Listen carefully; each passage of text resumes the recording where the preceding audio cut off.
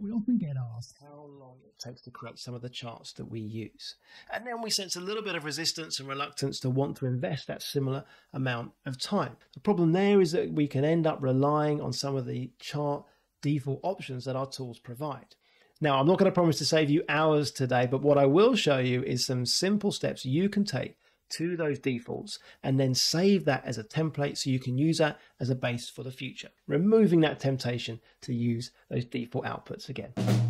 If we begin with a very simple data set here showing investment in specific areas and select our data before inserting a horizontal bar chart. I'm choosing horizontal here because I've got slightly longer category labels, so I just want to make sure I'm not having to rotate them in any particular way. So that's why I'm using horizontal, but this will also work if you were looking to do a vertical bar chart as well.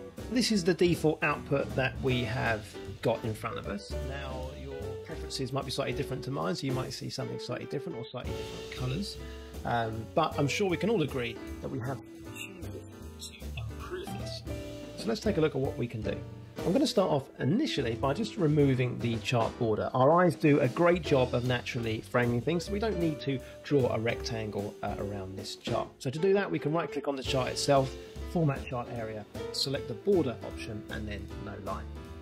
The second thing I'm going to do here is to remove our grid lines. Our audience doesn't need these distracting lines to help them see the shape of this data. So we can simply left click on them and hit the delete key to remove them. What's a little bit distracting for me at the moment with these bars is just the amount of white space in between them.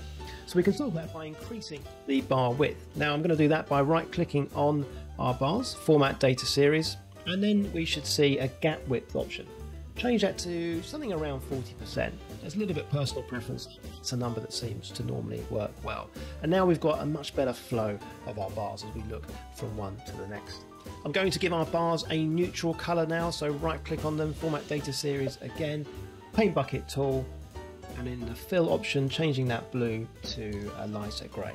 Again, this just helps us with our template and gives us the reminder to use a little bit of color sparingly and with emphasis when we create our final design. I'm now going to spend a little bit of time on our category names and our horizontal axis. Starting with the category names, I'm going to just make the size a little bit bigger and just choose a nice neutral grey. I'm also going to remove the current axis rule that we have here. To do that, I can go into the fill option, the line, and select no line. The bars give themselves a nice natural anchor point. And for the horizontal axis, again, use the same formatting options. And if the numbers have become difficult to read, we can see those. I'm also going to add some axis tick mark. So right click, format axis, tick marks, and then select outside. And using those tick marks is in a nice light grey colour. The final thing I'm going to do with our horizontal axis is just to move it to the top. Now when our audience sees this particular chart, they get a good sense of the quantities before then looking down at the bars to evaluate them. So to do that, we actually click on our category names, right click, format axis, and then where it says horizontal axis crosses, we can select the at maximum category. And that then moves our horizontal axis to the top. The last thing I'm going to do here is to add an axis title for our horizontal axis. To do that, we can click on the chart, chart design, add chart element, and add primary horizontal axis title. We should never assume our audience knows exactly what data we are plotting. And we can format that axis title. Now I think those changes took around 2 or 3 minutes to apply, but now we have a really good base position that we can save as a chart template, ensuring that we never need to make those steps again, saving that repetition, saving that time. And now we have our base, we can save this as a template. Simply right click the chart, select save as template, give your template a suitable name, and click save. And if we were to remove this chart and start again, just by deleting it, selecting our data, and then we can choose insert chart, and all the way down the bottom we have templates, and we have the option available to us, horizontal bar chart. And if we add this in, resize it slightly, you will see we have our base position again. And by having that template available to us, we've been able to save some time, and now we can invest that time to create a really effective visual. One thing we can do here is be a little bit considerate about the ordering of our bars, currently in this descending alphabetical order. Let's see if we can change that to make a quantity order by the amount of investment.